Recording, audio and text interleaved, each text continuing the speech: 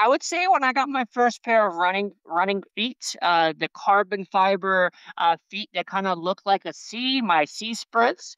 That was a moment that I realized that the technology and my prosthetics were finally able to keep up with what I'm doing. And now And about what year was that? I would say that I got my first pair of running legs, I would say in 2001.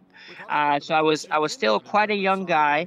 I got my first pair of running legs, and around that same time, technology started to be integrated with prosthetics, and that's when really the first computer microprocessor legs came out in the early 2000s, that was the moment I realized that we're heading into a whole new era of prosthetics where they're no longer made of wood.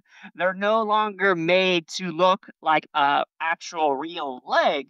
They're now made with technology, and that is going to allow individuals with limb loss to really do any and everything, whether it's hiking, whether it's running, or whatever it is. We were going to be able to live a life without limitations. And now the prosthetics that I have on now are really the fourth generation of microprocessor legs. And so I've seen the advancements, and I'm just it's amazing to be part of the community, and I can't wait to see what they're going to be like in the next 10 to 20 years.